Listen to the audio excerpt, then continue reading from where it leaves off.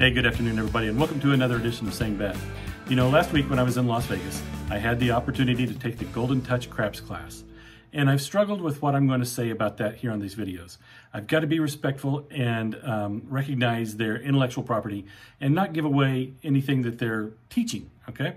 So if you're expecting me to kind of show off my toss and the betting strategies, I'm not going to do that here in this channel. But what I will do is say that it was worth every penny that I spent on it. And I want you to hear that loud and clear, man. It was worth every penny that I spent on it. It lived up to my expectations and then some. So what I can talk about is maybe what we did over that couple of days. So the day one was on a Friday night. It was a 2-hour open house, open to the public. Anybody that wanted to could come in, play around on their practice stations, visit with some of the instructors, and try to determine if it was something that would be good for you to do in the future. Got to meet a lot of the alumni out of the Golden Touch Craps organization, and just had some great just mingling time with all these people. That also allowed me to kind of see the facilities before we are going to spend so much time in them. And then we came Saturday morning, and it is a full day, a full 8-hour day on Saturday and a full 8-hour day on Sunday. It's really kind of what you would expect. We had a lot of lecture from the Dominator himself, as well as some of his other instructors.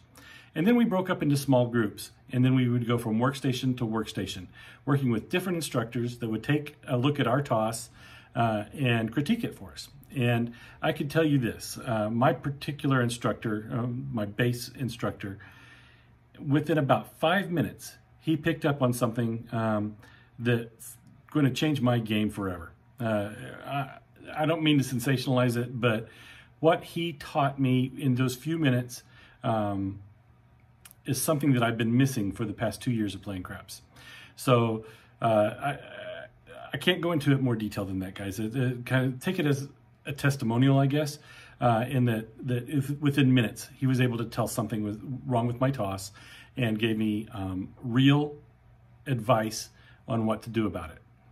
So we got to play. We got to play all day, or not play, but we got our lectures, and we did our labs, I guess you would call it, as we would go from station to station. And then we called it a day, and we were tired. And you know, throwing the dice all day long, that can get pretty exhausting. And we were small groups, and it was toss, toss, toss, toss, toss. And that's I will say this, I guess, one of the things that they drill into you is practice, practice, practice. And you know, that's not any news to anybody, I'm sure. But in order to get your money's worth out of this class, you do need to practice, and I mean practice a lot. So so that's what we did. We worked on it. We worked on analyzing how to tell if your toss is good or bad.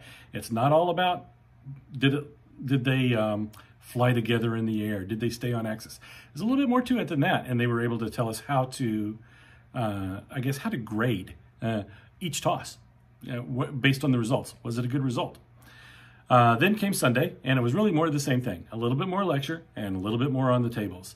And then we ended up today with a little friendly contest called the No 7 contest, and everybody had a chance to win.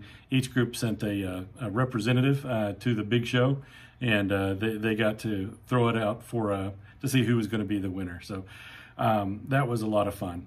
Now, I am extremely lucky. I happened to be at the location where the Dominator and his crew were playing, both on Friday and Saturday night, and Sunday. Yeah, so it was Friday, Saturday, and Sunday.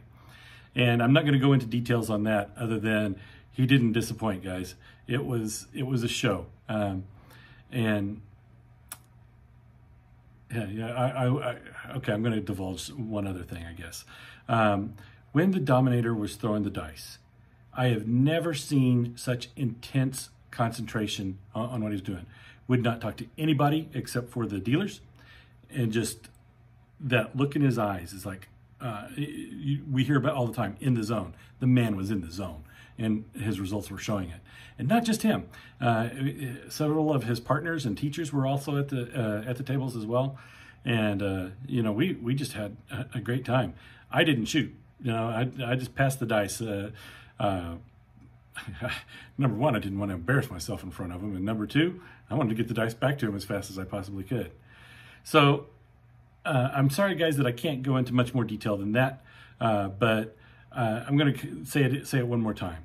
If you are serious about practicing and you do want to improve your game, talk to these guys. Call them up. They've got a website and a phone number, and I'll put a link down to the website below.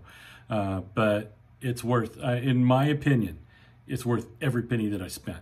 You know, when else do you get to spend 2 days with a legend?